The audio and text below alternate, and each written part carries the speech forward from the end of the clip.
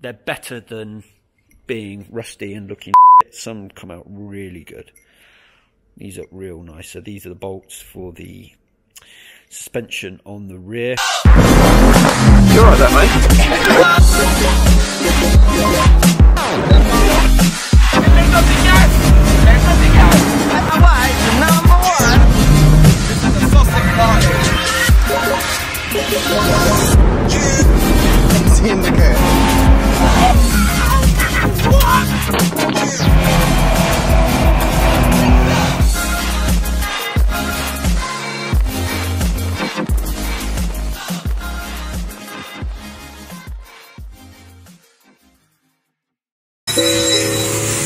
So, got Peter Trander busy cleaning up the drive shaft. Yeah. So, getting all the old paint off, cleaning it up. It's warm, boy. Yeah. Safety first, PPE. Safety first, PPE. So yeah. Whoa. So, they're going to be painted up, and then what we're going to do, so this one's been done already,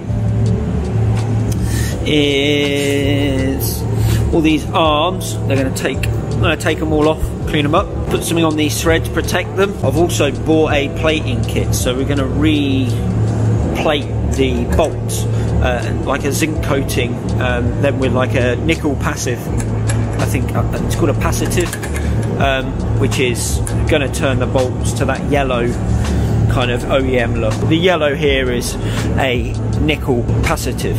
Gonna clean up around here, paint up around these, just tidy them up. Should be looking pretty good. Well, you realise, Peter, oh, you forgot this end, didn't you? Yeah, but we were protecting these and that. We don't see that anymore. These and that.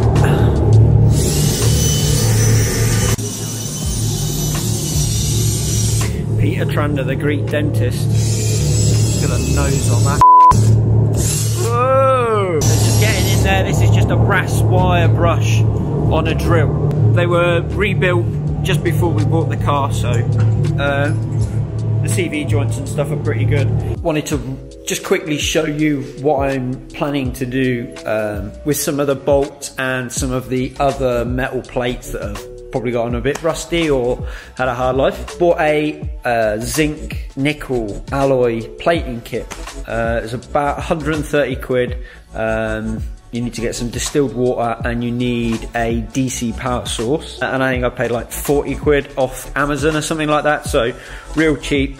And the idea of this kit is it comes with all the acids and the alkalines that you need to wash your bolts or your metal plates with. One of the key things is it's super clean, so you have to like dip it in acid and stuff like that. So gloves on, glasses on, because some of this stuff's a little bit nasty. Well ventilated area. I'm just gonna run through. I've never done this.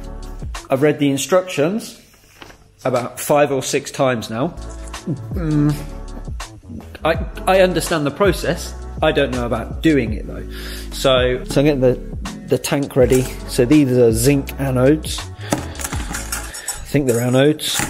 There might be cathodes. I don't know. Whatever it says in here, I'm just going to connect this one up to either red and the bolt, as you can see on the drawing here, to the other pole, and then power it with this thing in a solution with some green stuff, nickel chloride, we got some zinc chloride, the acid salts. So this is the stuff that you mix with the water, and it will strip off any other plates, or like the plating process that's already on there, the rust, the scale, and then you dip it in alkaline, and then you have to do something called activate it. So by activate it, what they mean is the acid that we use will etch the surface of the steel, and you quickly dip it in clean acid, so not the same acid that you use to wash the rust off with. Clean acid, dip it in, rinse it off, and then you go straight into here, and then the plating begins. So that can take anything from like 5 minutes to about 30 minutes, depending on how many items you've got, how large a surface area. So one thing with this is it keeps going on about is the amperage that you need to run. So this just runs on a really low power source. So going through these cables will only be around 5 volts, and it will be running at anywhere between about 1 to 6 amps maybe. So really low power. And then you can put it in this capacitive stuff. There we go. So when you look at zinc bolts, that bluey colour that you get comes from this. So it's like a coating that they put in to prolong any future corrosion. I'm going to have a go at just setting this up. I'm only going to be up here for like half an hour, so I'm going to get on, put it on time lapse and just rattle through some stuff.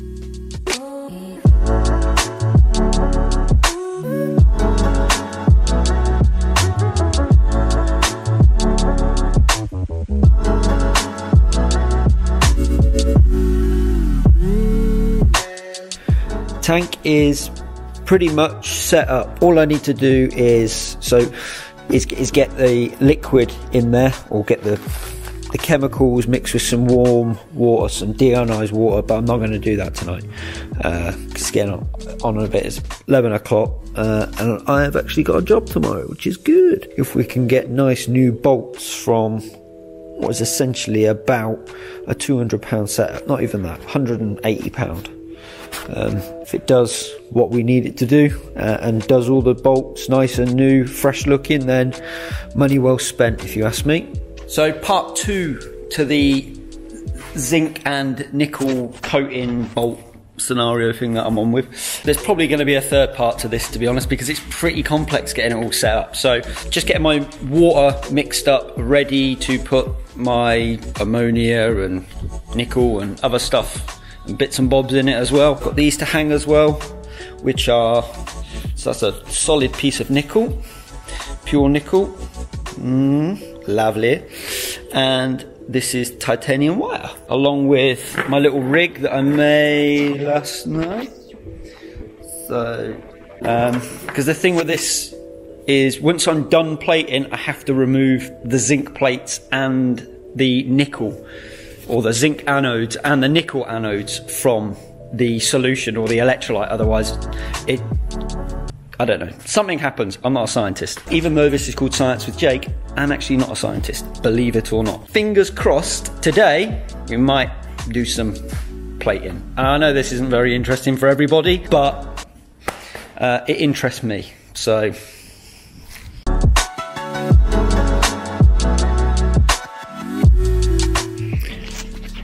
Right, and there's that lovely green mixture, which I need to give a little stir.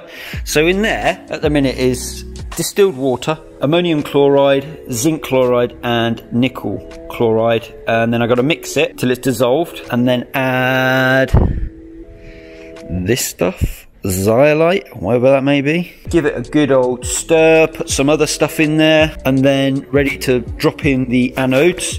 And I need to start knocking up the acid mix, which is not what I'm looking forward to. So we've got some dry salt acids here, mixed with water.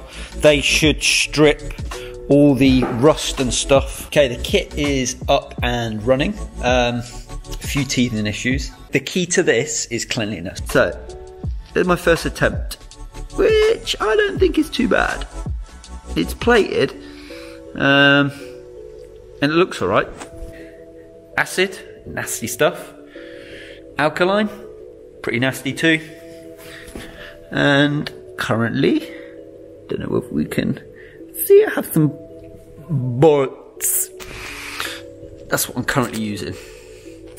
Like half a volt and 1 amp. I should be able just to do. And they are plating. Well, I think they're plating, they look like they're plating, so we'll see how this batch goes and give you a little update in a minute. I've got the hang of the plating stuff. It's going all right. There's just a lot of it, and it's quite time consuming waiting for like the acid to do its cleaning, and the alkaline, and then the plating, and then you got to wash it off, and all this stuff. I'll show you my collection. Probably about 3 hours into it. Some results are better than others. So I'll show you the bolt from the last video and how that came out, and I'll just show you some other stuff, show you the finishes, and yeah, So, and these are the finished results. So this is that bolt that was being plated when it was in the tub.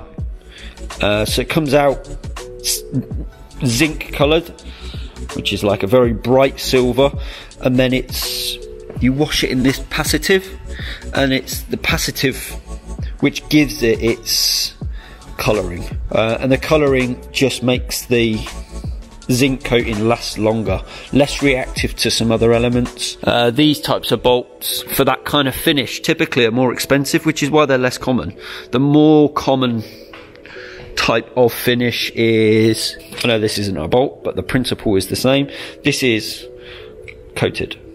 This is a real hard zinc coating. So I've been playing around with it.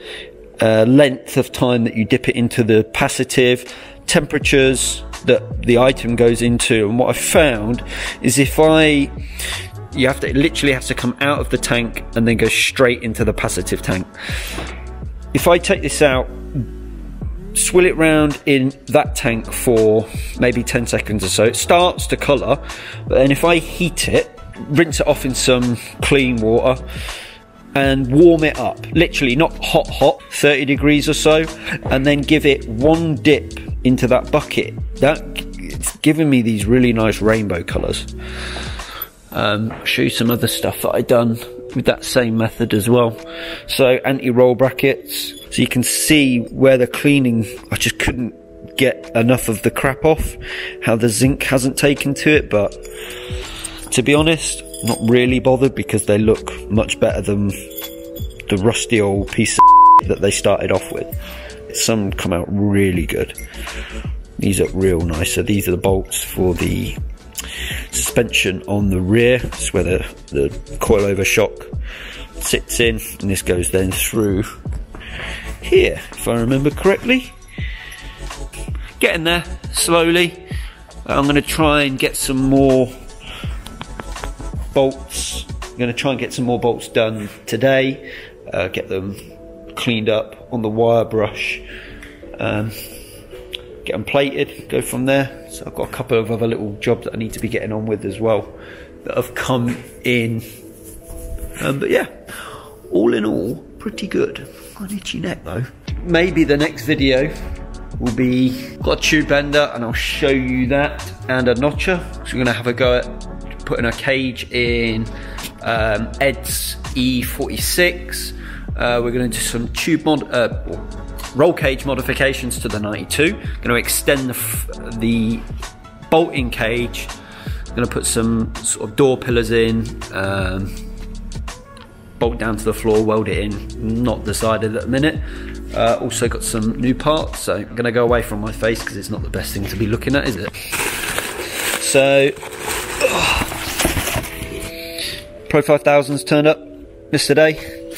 There's two sets in there of fronts, one for the 92 and the other set is for Peter Trander's E46, so he can get rid of his Alcon reps that he's currently got on there. Keeps claiming that they're legitimate Alcons, but I beg to differ. Yeah.